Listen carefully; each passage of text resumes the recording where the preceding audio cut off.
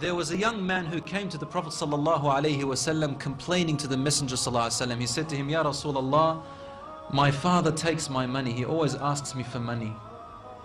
Rasul ﷺ said, well, call your father. He went to call his father.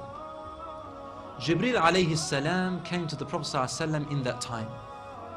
And he said to him, Rasulullah, when the father comes to you, ask him what you want. But ask him this question as well. Ask him, what were you saying in secret on your way here? Father was muttering something which his son couldn't hear. He said, ask him what he was saying. When the father approached the Rasul ﷺ, asked him, is it true what your son is saying? The father said, Ya Rasulullah, if he only knew what I'm using his money for anyway. I'm using it to look after his poor auntie. She is left without anybody. Where else am I putting it? Only in places where I have to. Using it towards his family. Because I'm poor. The Prophet ﷺ said, look, I want to ask you a question. Tell me about what you were saying in secret when you were coming towards me here. The father looked at the Prophet ﷺ and said, I made some verses of poetry.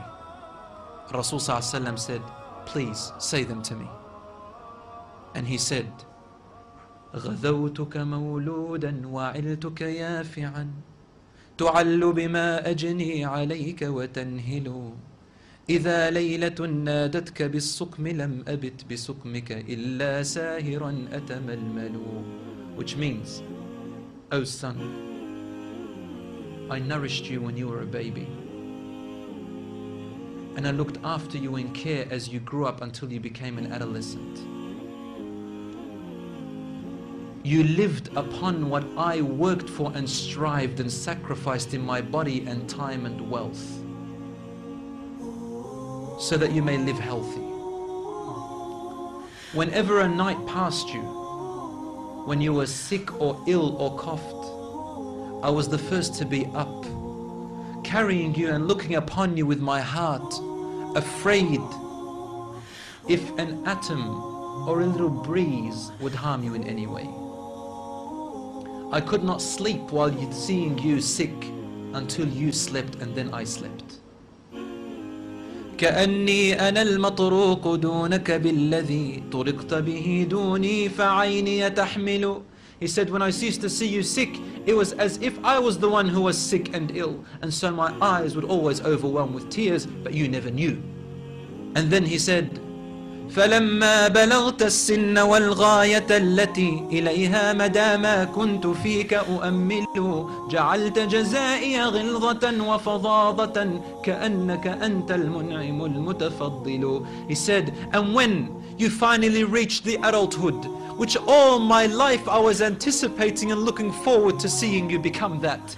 I mean, this is all he's doing, right? He's raising him, waiting for the day he's going to get married, the day when he will get his qualifications and finish, the day when he will get his skill, the day when he can stand on his feet, the day when he will rejoice. He said, until you reach the day when I have all my life anticipated in my heart to see you reach and rejoice. You gave me a reward, and your reward was harshness and frowniness and mistreatment, as if I am the one who owes you and you owe me nothing. The way you treated me is like what a neighbor would treat his neighbor. I wish that you even gave me that. Al-Rasul ﷺ, he looked up at the father, and the father looked at him, and the Prophet ﷺ's beard was soaked with tears. From his emotion, Al-Rasul ﷺ grabbed the boy from his chest. He shook him and said to him, أنت ومالك لأبيك.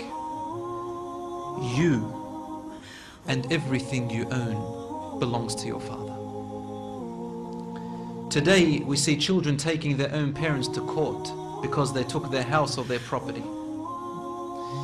Allahu Akbar.